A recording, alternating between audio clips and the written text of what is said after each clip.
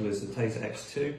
This is what we use in Hertfordshire, and at the start of each shift, as part of the arming process, I will complete a function check to make sure that the devices are working in order and is safe to use, basically.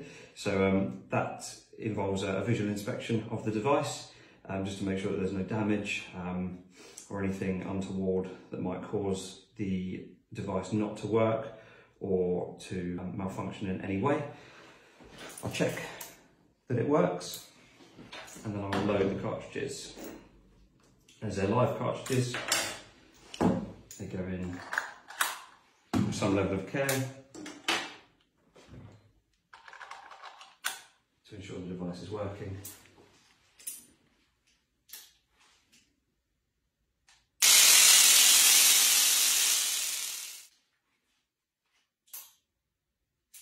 And then I'm good to go.